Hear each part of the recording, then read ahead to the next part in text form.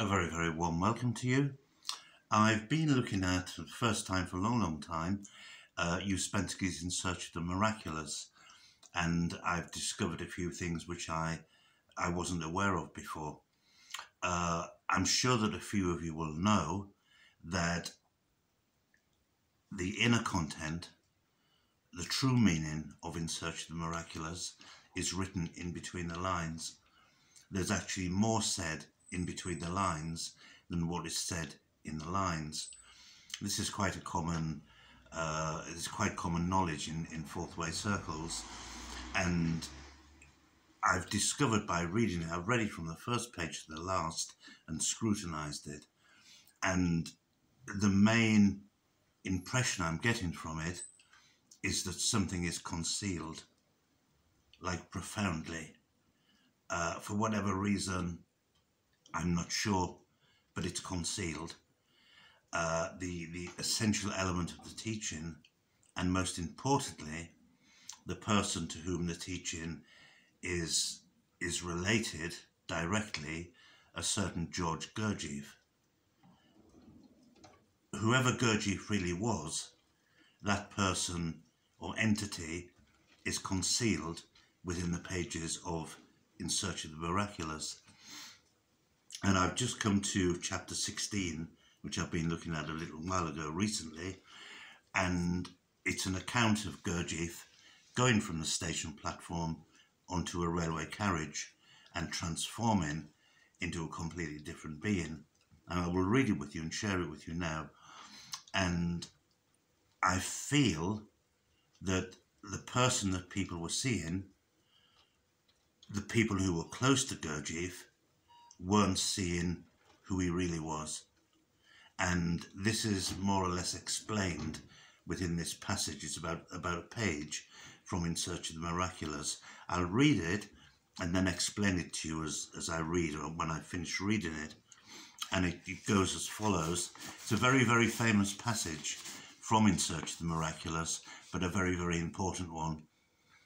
A very interesting event took place in connection with his departure. This happened at the railway station. We were all seeing him off at the Nikolevsky station. I beg your pardon, Nikolevsky station. G was standing talking to us on the platform by the carriage.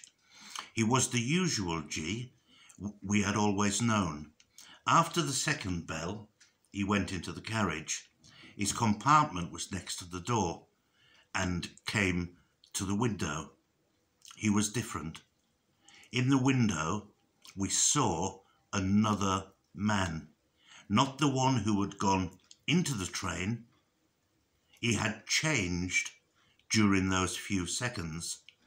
It is very difficult to describe what the difference was, but on the platform, he had been an ordinary man like anyone else, and from the carriage, a man of quite a different order was looking at us, with a quite exceptional importance and dignity in every look and movement, as though he had suddenly become a ruling prince or a statesman of some unknown kingdom to which he was travelling, and to which we were seeing him off. Some of our party could not at the time clearly realise what was happening, but they felt and experienced in an emotional way something that was outside the ordinary run of phenomena. All this lasted only a few seconds. The third bell followed, the second bell almost immediately, and the train moved out. I do not remember who was the first to speak, of this transfiguration of G. When we were left alone, and then it appeared that we had all seen it, though we had not all equally realised what it was while it was taking place, but all without exception had felt something out of the ordinary. G had explained to us earlier that if one mastered the art of plastics, one could completely alter one's appearance. He had said that one could become beautiful or hideous. One could compel people to notice one, or one could become, in italics, actually invisible. What was this? Perhaps it was a case of plastics.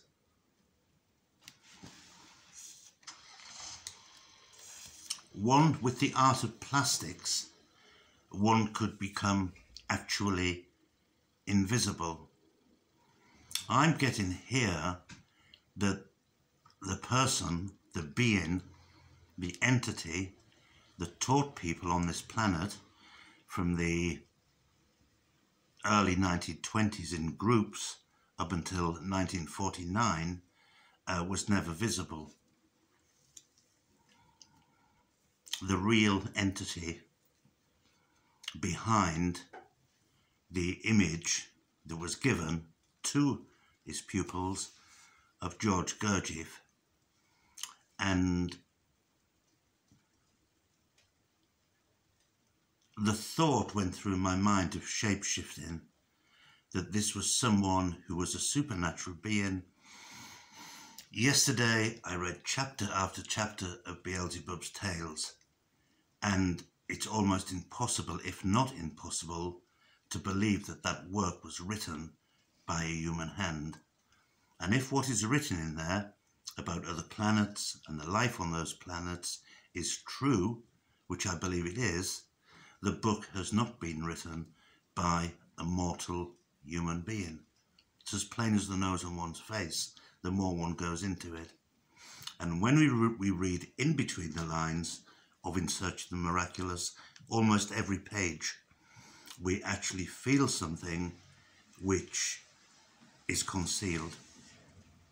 All the way through it, from the first page to the last, there are things which Gurdjieff told Ouspensky, and he says in some of the earlier chapters that he would reveal these things later in the book, personal things that this Gurdjieff person had told him, but Ouspensky never reveals them, and never in his life did he reveal them.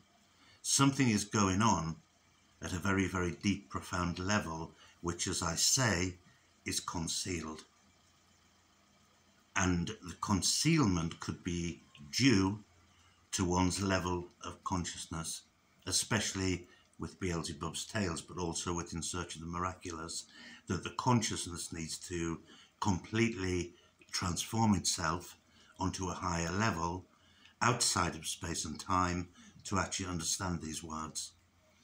And I feel that through my involvement in the work, I've had first-hand experience of things that have happened with people I've been with, and they are of a supernatural nature.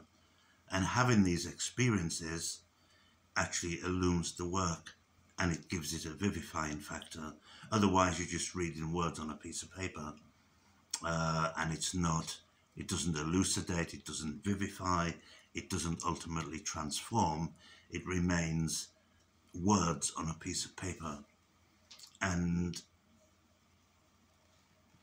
Gurdjieff, just forgetting Beelzebub's Tales for a moment, just within In Search of the Miraculous, had access to an unknown form of teaching, to a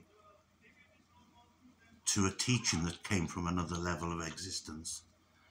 And to get that across into a human mind is borderline impossible. But this image we have seen of him getting on the train, not only by Ouspensky, but by a number of other people, that he was a different man. One could say, yes, the person looks different, they've moved their location to somewhere else, yes, they look different, but the account we are getting is that it was a different man. And then immediately after the account, Ouspensky speaks about Gurdjieff, speaking about what one can do if one has mastered the arts of plastics. The art of plastics. And I've spoken to about half a dozen people over the last 2 days about what this could mean, and we have not, as of yet, come to any particular conclusion. Plastic, something that is easily transformed and changed into different shapes. And I thought of Gurdjieff as a Proteus-like figure. And Proteus, as we know, is the god of the sea, and he's able to change shape and form at will. So we're back to shape-shifting. So a higher level of consciousness has been given to Gurdjieff, and when we ourselves achieve that high level of consciousness, only then can we understand the work. Otherwise, it's meaningless unless it becomes a living experience and we feel it in our emotional centre.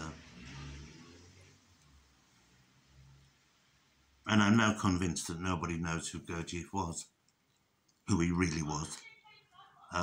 If anything, he was a master of disguise, and could change from one form to another, as he did in the train, in the blink of an eye. And being aware of this when we read his works shifts our attention into a different arena, and then the whole picture changes. This work is profoundly mystical and supernatural, and one of the major aims of the work is to develop so much one's level of being that one scales the ray of creation and gets closer to the absolute, the most holy Son absolute, and in doing so can actually become not human but immortal and divine.